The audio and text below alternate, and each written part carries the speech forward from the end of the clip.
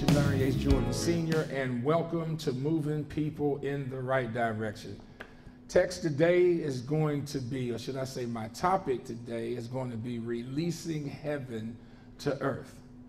Heaven has to be released to earth, and we as a church, we know how to do it, but we're going to become greater in doing it, releasing heaven to earth. Go to Matthew chapter 4, and I'm going to start at verse number 17. But before I go there, let me give you a little biblical history. John the Baptist is in prison. He's about to have his head removed because of a dance. But yet and still, he had to decrease in order for Jesus to come on the scene, to increase, to bring forth the ministry of repentance, to build the church, and to bring forth his message through the church that would be the edification for mankind. So when we look at verse number 17 in Matthew chapter 4, it says, from that time, after John the Baptist was put in prison, the Bible says, from that time, Jesus began to preach and to say, repent, for the kingdom of heaven is at hand. When Jesus preached, he said, repent, for the kingdom of heaven is at hand. It was an expression that through repentance, which we all have experienced, we felt the release of heaven to our inner man. Our heart changed. Our mind changed. We got control over our body. We subjected ourselves to the teachings and the doctrine of Jesus Christ. And we lived to prepare ourselves to know how to please him in a body that was shaped in iniquity. The Bible says that, the scripture says, should I say, in sin my mother conceived me.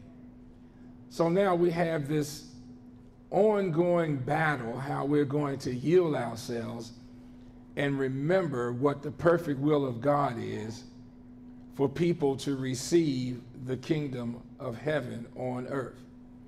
And in order for heaven to be released, the first thing a person must do is repent. Mark chapter 1, verse 4 through 15.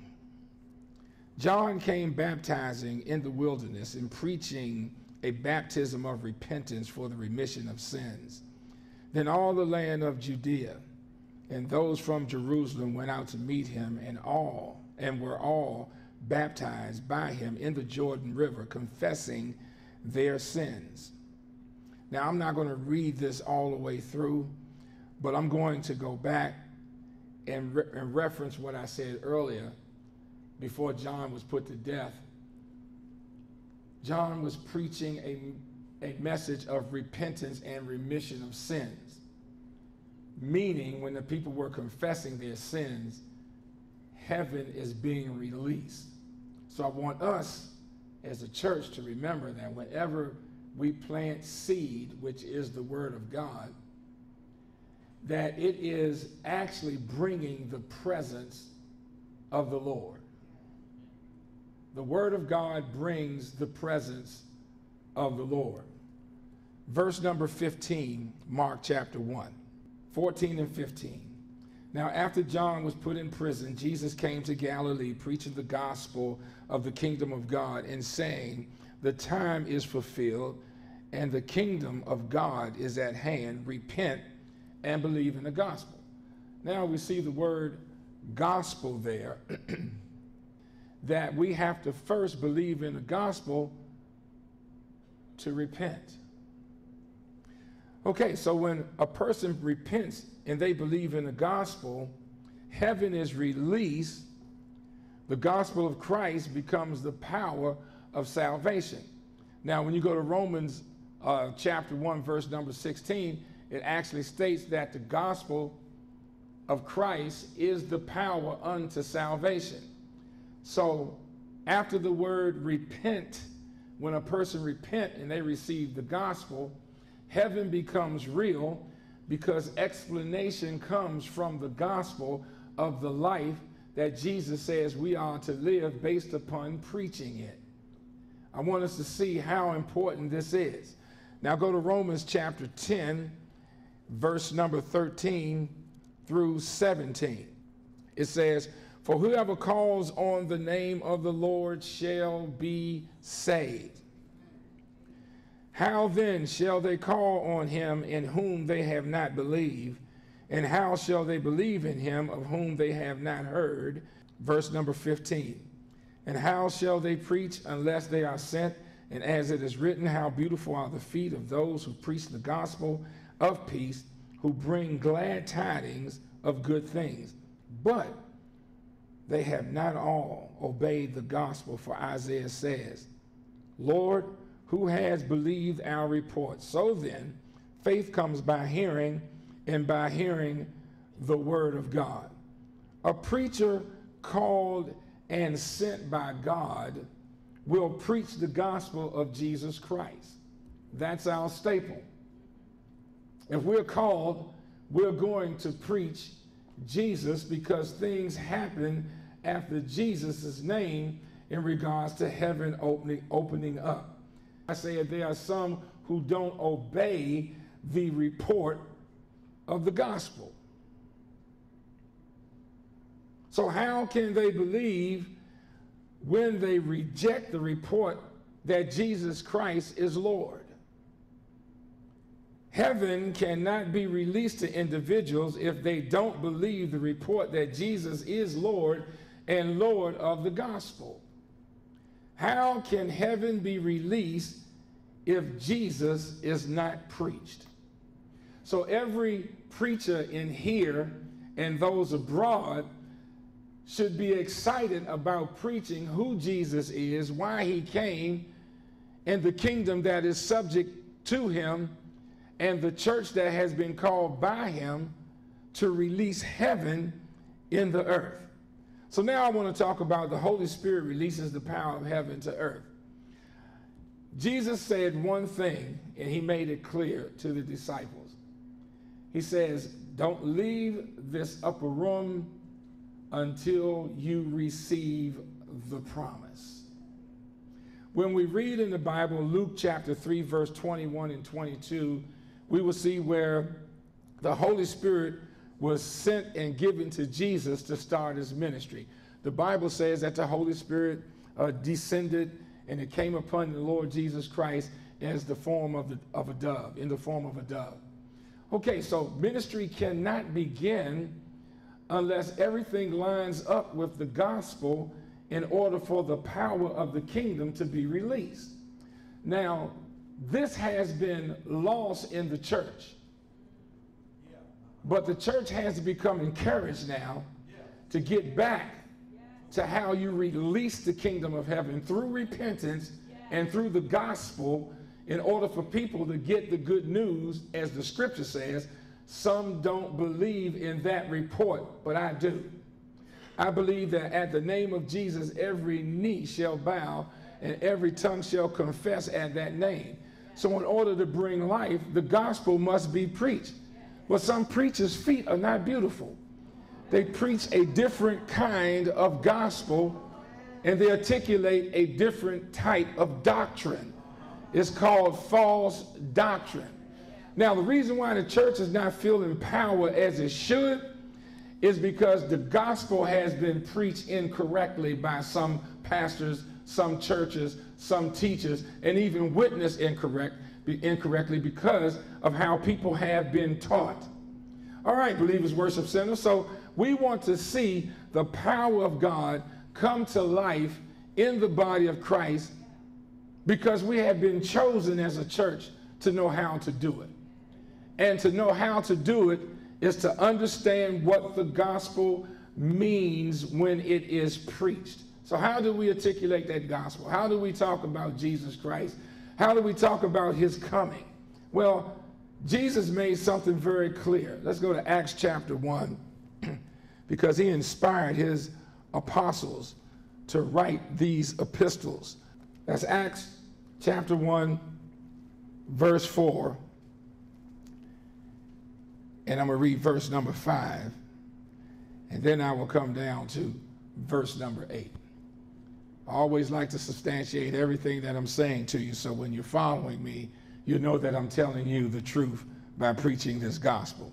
And being assembled together with them, he commanded them not to depart from Jerusalem, but to wait for the promise of the Father, which he said, you have heard from me. Now, Jesus makes it clear in verse number 5, because he's going to get beyond water baptism. The Lord said, for John truly baptized with water, but you shall be baptized with the Holy Spirit not many days from now. Now, what I'm trying to connect here is that we're understanding this: repentance, gospel, Holy Spirit. Repentance, gospel, Holy Spirit. That should be the standard of our confession. Person has to repent first. When they repent, heaven opens up. They become converted. Salvation is given to them once that they truly have submerged their spirit and their soul into this gospel that they are being taught. We'll see a scripture on that in a minute. Then we see that from the receiving of the gospel, here comes the Holy Spirit, because the Holy Spirit can only work based upon God sending him to fulfill the word of God. So ministry is about the Holy Spirit fulfilling the word of God in order for the evidence of Jesus's ministry to be fulfilled and seen in the church. Now, this is where the church has to become more connected, because the Bible lets us know this when we read them scriptures, that Jesus is the head of the church. So if Jesus is the head of the church and we are his body, and I'm glad that this particular ministry is a part of the body of Christ, that means we're responsible for fulfilling the kingdom of heaven and knowing how to do it. So I want us to know how to bring forth the kingdom of heaven, because it's not just about how good you can do some works. You have to be filled, that anointing flow through you in order for the work to come to pass. And I'm talking about effective under an anointing. People can work. They're not full of the Holy Spirit. And by them not full of the Holy Spirit, really the Holy Spirit can't move, because their life is not the reality of what the gospel is saying for them to become or to do. Okay, so if the anointing is not working off of the gospel, it's because the person is rejecting spiritual growth. Okay, so let's look at verse number 8. But when you shall receive power, when the Holy Spirit has come upon you, you shall be witness to me in Jerusalem and in all Judea and Samaria and to the end of the earth. So who is Jesus talking to? He's talking to his 11, but he's also talking to us. He's letting us know how important it is that now the ministry of Jesus Christ has been given to the Holy Spirit. Now, if you read in Acts chapter 1, it would tell you all the identifications of what an apostle is and did to be an apostle for Christ. Now, I'm going to go back and I'm going to say something and I'm going to say it again. That ministry is over with. The apostles' ministry has been fulfilled. We're in the era now of the church. Now, we know we got a lot of people going around calling themselves apostles, and they apostle this and apostle that. But I'm telling you, as the Believers Worship Center, that area of ministry is completely over. All of them have died and have been, what's the word I want to use? Jesus said that they will be put to death. Okay, so when that ministry ended, God put the church in order. Through their ministry, the church was put in order pertaining to how the gospel was going to be preached. Now I want to hang on to this for a minute, because the power of the Holy Spirit is the anointing that releases heaven and the earth. So I have to have the Holy Spirit in order to release heaven to you or whoever else that I'm preaching to. But you know, I want to stay in my place. I want to stay in the realm that I have grown in. And I don't want to go to another level based upon what I want to do, but how God sanctions me or releases me to do it. Now that's the problem in the church. Folk try to get ahead of the Holy Spirit, which is the anointing that God uses to break the yokes. He told them, don't go nowhere. You all up here interceding and you're praying in this room. But what I want you all to do is to stay in this room. Stay here. Don't even come out until you receive this baptism. Now, immediately when the baptism of the Holy Spirit came, Peter was empowered to go out and preach. And his message won 3,000 people to Christ. 3,000 people repented. They first thought that people were being drunk and all of the different ethnicities that were in Jerusalem at that time. But what they heard was the wonderful works of God in different languages. That's power. That's anointing. That's authority. Man can't do that. Man cannot do that. All these different ethnicities, these different languages, and people are saying the wonderful works of God. I want you to see how God begins to build a pattern in the church to show his power, his authority, that any given time he wants to, he can bring different types of tongues that someone can understand his purpose and what he's trying to accomplish according to the gospel. And the Holy Spirit will bring that and can bring that to pass. But guess what? The church is not used to it. And the church is not used to it simply because there's not enough repentance. There's not enough growth with the gospel. Jesus' name is not being used enough in the church. So now the people cannot experience that anointing that God wants to bring to pass through the Holy Spirit. So let's see what the anointing does. Go to Acts chapter 8. You're familiar with this scripture because all of us has preached it so many times. But Acts chapter 8 is the beginning of Jesus' ministry. There is no other foundation that can be laid. So there is no new ministry. What has to be preached and what has to be taught is that Jesus Christ is the same yesterday, today, and forevermore. So now we have these people that try to clone other ministers, you know, because of their riches or their wealth, and they make up a gospel that is not anointed. And we look at people sit in church and they don't repent from the gospel because the gospel is not being preached. So how can they hear except a preacher is sent by God? So God is saying, what I want to show in the body of Christ now is people that I have sent. Because people that I have sent is plain, they're simple, they're not preaching to get wealth, they're not preaching to be seen, they're not preaching to be the king of ministry.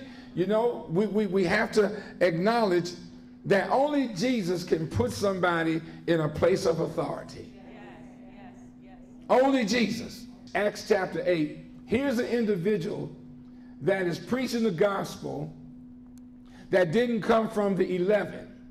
So now he's going to all of the world to preach this gospel, and Jesus made that statement to the 11, stay in the upper room. Stay in the upper room. Don't depart until I give you the baptism of the Holy Spirit. But now here comes the church. The church now is being built through men that God has chosen to bring a gospel that will not fade and will never go away. Heaven and earth may pass away, Jesus says, but my word will never pass away. verse number 5. Then Philip went down to the city of Samaria and preached Christ to them. And the multitudes with one accord heeded the things spoken by Philip, hearing and seeing the miracles which he did.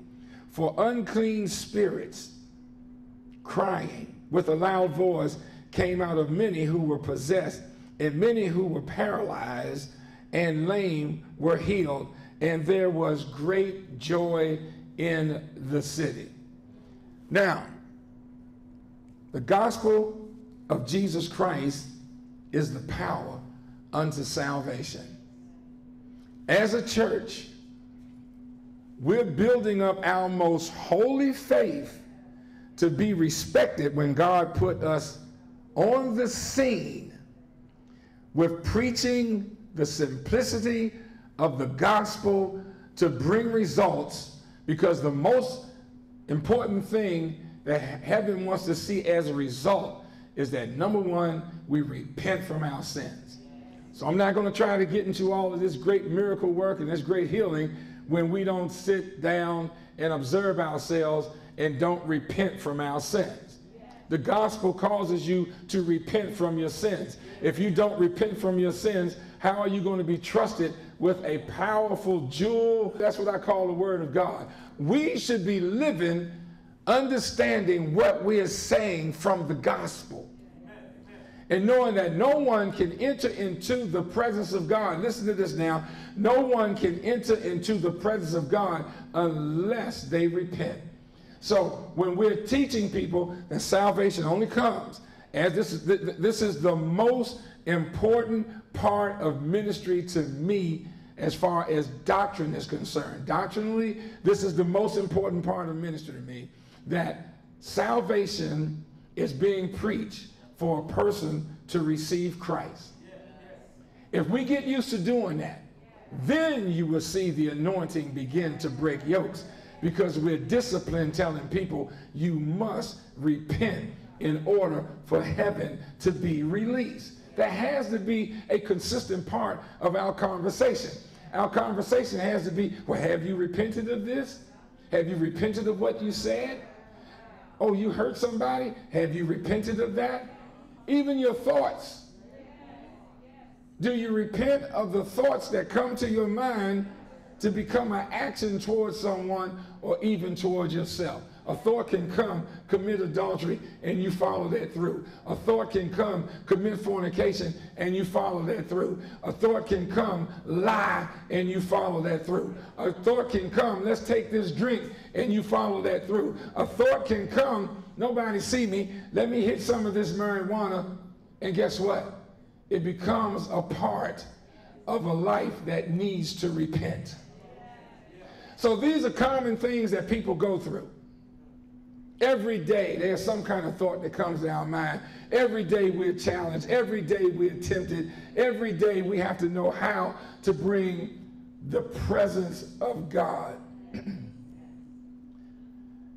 There are times that I have to sit down, and I say this quite a bit. You should too. Lord, I made a mistake. That has nothing to do with anybody else. Lord, I made a mistake. Please forgive me. Immediately, heaven is released to me, because God says, this man is humble. So by this man being humble, I can trust him that pride would never override him, to the point that he thinks more of his own stability, his own persona, his own reputation, than repenting before me, saying, Lord, remove this thing from my heart, or remove it from my mind. I want heaven to be released. And in order for heaven to be released, I have to follow through with this gospel, knowing it is the power unto salvation. I'm not interested in preaching anything else. I'm not interested in preaching how I can help you to get more money by making up scriptures in the Bible. I'm not interested in that. I'm not interested, but listen to me. I'm not interested in how you're getting your home. All I'm interested in is that you will seek ye first the kingdom of heaven and his righteousness, and God says, I will add all of these things. Now, what I just preached was the gospel of Christ. There are so many times that Christians don't get the fullness of the Lord simply because of one word, repentance. They will not repent. I want to go to this particular scripture. God is leading me to go there. I'm kind of getting away from my note right now, but I want to go to the Gospel of John. Let's go to the Gospel of John, chapter 20, verse number 21. Jesus appears to the apostles and he's giving them a commission. Now I'm talking about at times how we have to really look at why heaven is not released to people through the church. The Gospel of John, chapter 20, and I'm going to start at verse number 21. And Jesus said to them again, peace to you. As the Father has sent me, I also send you. Okay, now we got apostles being sent because their epistles are going to be recorded for the church to walk in the affairs of the gospel. Verse number 22. And when he had said this, he breathed on them and said to them, receive the Holy Spirit. Just letting them know. I want you all to receive the Holy Spirit because he's going to lead you and he's going to guide you in all truth and he's going to deal with your heart. Now here's a controversial scripture, verse number 23. If you forgive the sins of any, they are forgiven them. If you retain the sins of any, they are retained. Now, this scripture definitely is dealing with releasing the kingdom of God and is dealing with people. So I want to see heaven released on earth. I want to see heaven released on earth. But at times, and this is not a negative because I'm saying but at times, but it's true at times in church, we run into people that won't repent no matter how much you say, I love you, I forgive you, they still won't repent. And even though you sit down and you may talk to them, and I've heard this before, and I will correct somebody in a minute if an offense have come. If I have offended you, what do you mean if? We're here because there is an offense. So there's no such thing as if I offended you. I want to see heaven released down here on earth between the two of us. But at times, pride is so strong in individuals, they will not repent. So how do you handle that when a person don't repent of their sin? In your face, behind your back, on your side, on the left, on the right. How do you handle that? This is where we have to walk in the knowledge of God. Because if people are going to play games, why are you going to sit there and waste your time with them? The Bible says if you go into a city and the city don't receive you, you dust your feet and you move on. If you go into a house and the house doesn't receive you, you leave your peace and you just move on. Well, that's exactly what we did. So this is what happens. I say, Lord, I turn this over to you. And when I turn this over to you, this is what happened. If you forgive the sins of any, they are forgiven. If you retain the sins of any, they are retained. Lord, I did my job, but I'm leaving this in your hand because in the day of judgment, they have to deal with that. See, when you walk in the knowledge of God, you know how to deal with spiritual warfare. But you have to be wise in how you deal with spiritual warfare. So therefore, the anointing and the grace of God in my life knows how to cover this congregation. And I know who to bring into the circle and who not to bring into the circle to deal with these situations.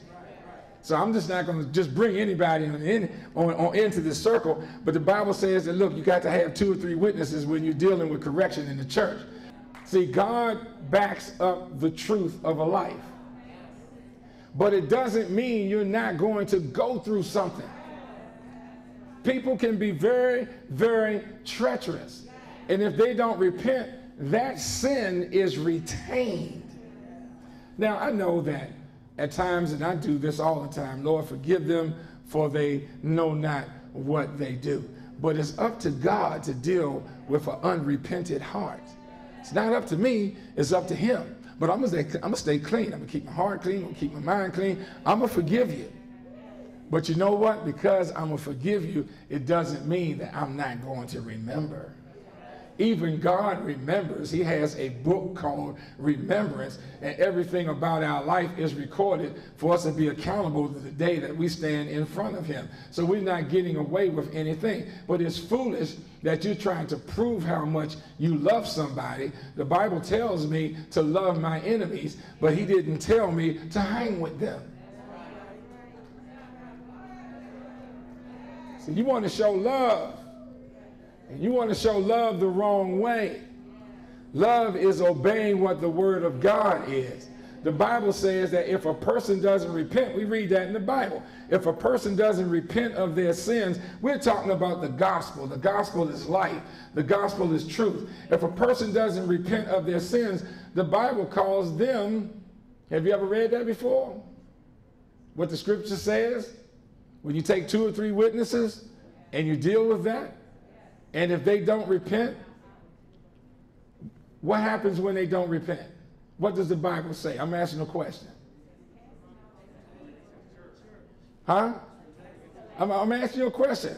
What does he call them? The scripture says he calls them a heathen and a tax collector. That's what Jesus said. A heathen and a tax collector. Okay, so if I'm going to deal with a situation like that, I would say, well, even the Lord said that you're a heathen.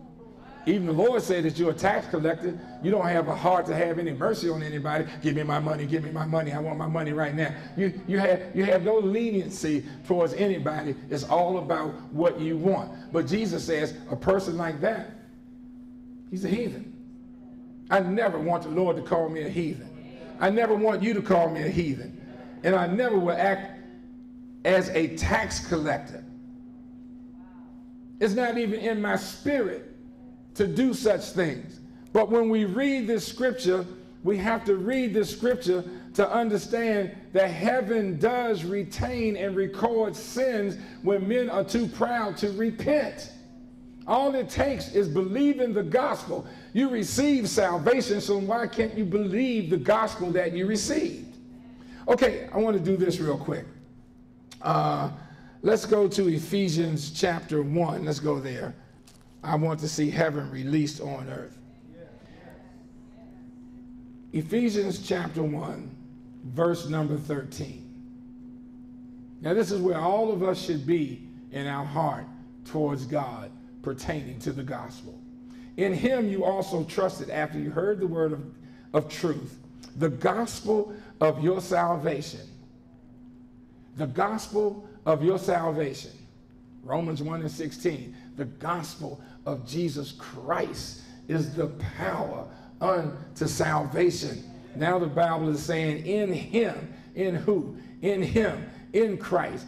God the Father. In him you also trusted after you heard the word of truth, the gospel of your salvation, in whom also having believed, you were sealed with the Holy Spirit. Now the Holy Spirit sealed me, so now that I'm living in him, I understand heaven. I'm not living on earth and not understanding heaven. I'm not living on earth and not understanding the knowledge of the gospel. I'm not living down here on earth and not knowing how to fight a warfare when people are carnal and in their flesh. Things happen, but how do you release heaven to come down here on earth to bring the peace that Jesus said is supposed to be in the church? If we would practice this, and I believe we do, but the Bible tells us, love one another, pray for one another. Just hearing those words, it lives in my heart that I refuse to be at variance with anybody. Why? Because I want to be strong in the Lord and I want to be powerful in his might.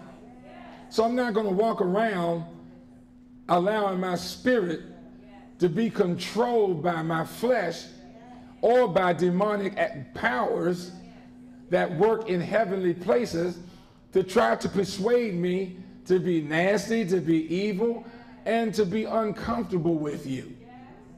I'm not going to be uncomfortable with members of my church. Okay, well, I feel a little challenged there.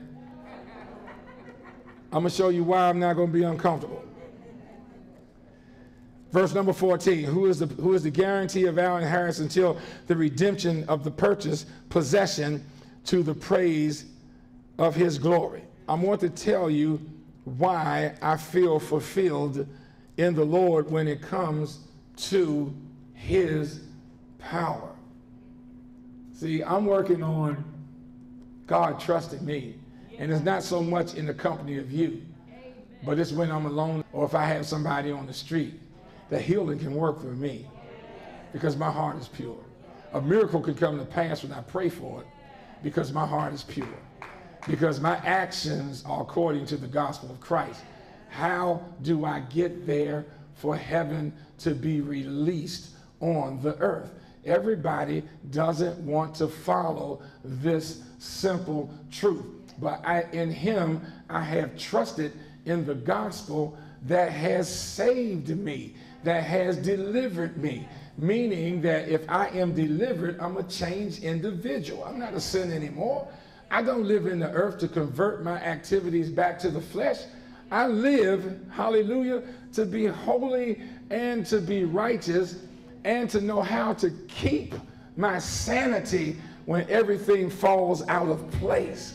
It's important that my mind be sound. So God wants to protect me. How does he protect me? He says the anointing first. If it's going to break the yokes, then you have to understand it. You have to understand the anointing, because when you walk in the grace of my anointing, nothing is going to defeat you. From your thought pattern to your heart for me, and to your confession to me, and even more so when you stand up here and preach and everybody is against you. I'm not talking about my church. I'm talking about maybe some other churches that God had me to preach. And everybody is against you. I'm protecting you because I want you to always operate in this. In this is what I want you to operate in. Now, what I'm going to say is very, very simple, but you can do it. I endeavor to keep the peace. Oh, yes.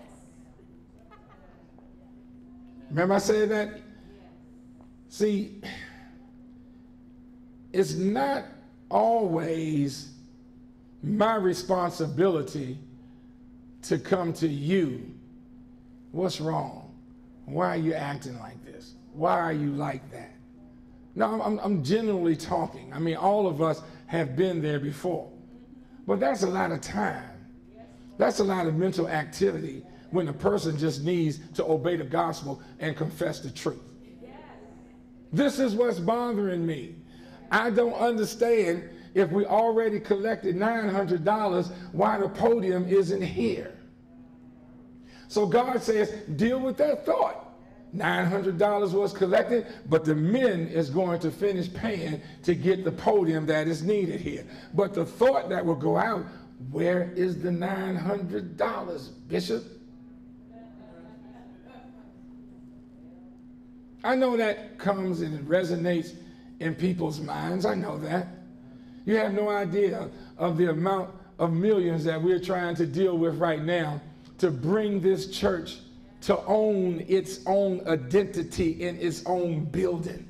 And it's going to take, what I'm talking about here, it's going to take all of us to participate in this, because it is the anointing. It is God, what I'm about to say, and it is God talking to us what I'm about to say. All right, so we want to see miracles, and we want to see healings and demons cast out, but we have to come to this place first, because I want to know how I can keep the peace. And the only way I can keep the peace and to keep my sanity is to obey what has been written. And believe me, when the challenges come, the Holy Spirit brings everything to my remembrance that Jesus Christ said as a promise for me. Don't leave this room, you wait for the promise. Well, the Holy Spirit can fulfill a whole lot of promises that you cannot keep. But this is one thing I can keep. I can keep this in the presence of God. And I practice this in my heart. And I practice this in my mentality. See, this is why the door has not been closed yet on that building. My conduct has to be right. My feet has to be beautiful. I don't care how many bunions or calluses may be on them. But when it comes to preaching the gospel, believe me, my feet are beautiful. Well, Bishop, you're boasting. Well, if I am, at least I'm boasting in the Lord according to what the scriptures say.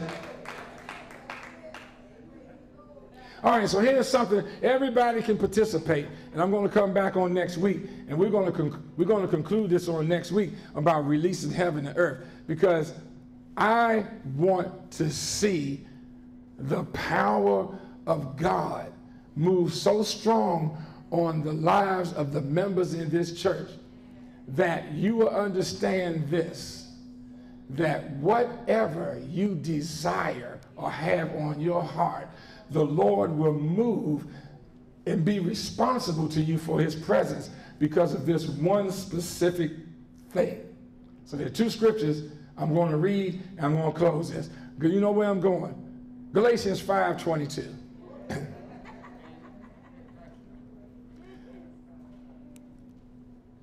Jesus said this, he says, the anointing is upon me. He has called me to preach the gospel. Our Lord was so fruitful. He walked in nothing but the character of God. Even on the cross, he wouldn't come down.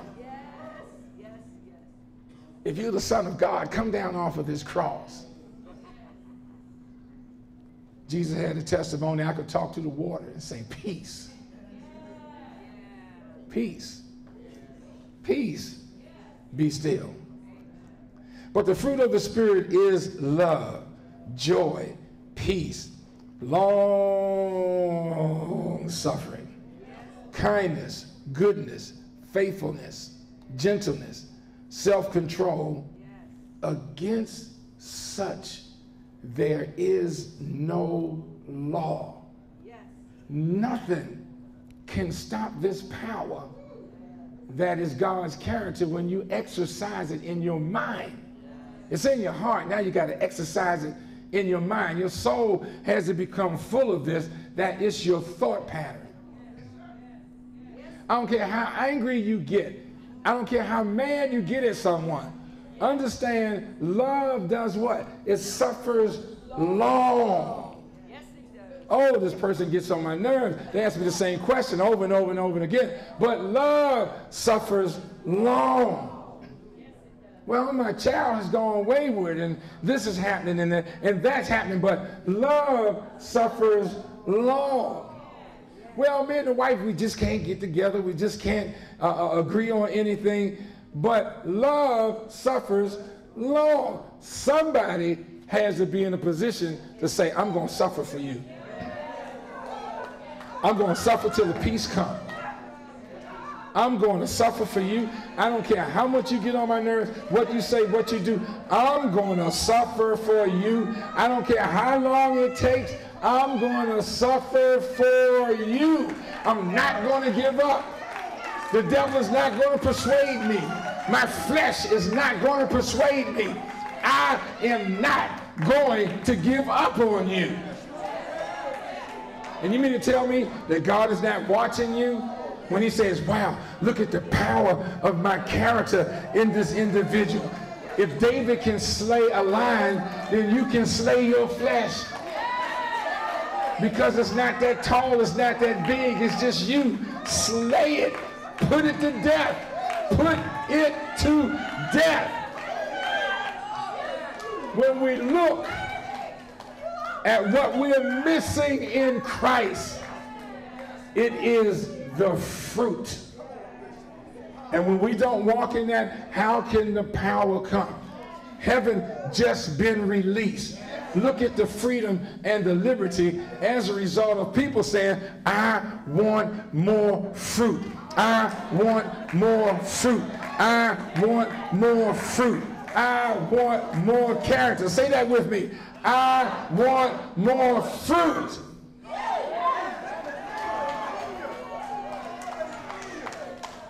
This is what I'm going to conclude, and we'll be back on next Sunday.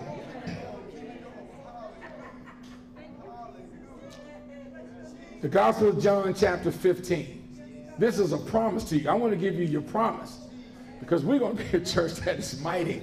Oh boy, we're going to change the community. Hallelujah. We're going to bring change. And there's not going to be a message of what you can get and how much faith you got to stretch it to get this and to get that. It's going to be about salvation. It's going to be about the heart being cleansed, the mind being pushed in the direction that it knows how to think right. This is what we're bringing, hallelujah, to the community. We're bringing that power. And then you're going to see people running to the altar. You're going to see people getting in touch with elders. Come pray for me. Speak to me. Why? Because they're going to say, what must I do to be saved? Now, this is your promise. I'm going to end with this. The Gospel of John, chapter 15, verse number 7. It says, if you abide in me and my words abide in you, you will ask what you desire, and it shall be done for you. Let me read that to you again. Believe this now. Believe this, because verse number 8 is the answer. It says, if you abide in me, and my words abide in you, you will ask what you desire, and it shall be done for you. By this, my Father is glorified, that you bear what? Much fruit, so you would be my disciples. Bishop Larry H. Jordan, Sr., my time has run out. I'll see you on next week. We're moving people in the right direction. And we appreciate your continued support. If you would like to make a donation or pay your tithes and offering, please go to tbwc.org/give. We have begun our Moving People in the Right Direction pledge campaign, and $12 is all it takes to help us to purchase and complete the construction of our building. Your donation can be made at tbwc.org. Join us every Sunday morning at 9 a.m. online or on Facebook. It is our pleasure to introduce our new online Christian education program, the Believers Bible Institute. Registration is now open for individuals interested in furthering their knowledge of the Word of God. Please visit bbitbwc.com for more information and to view our current course offerings. Jesus said, "Come unto me." Join us for prayer every Friday at 7 p.m. You can submit a prayer request by emailing us at prayer@tbwc.org.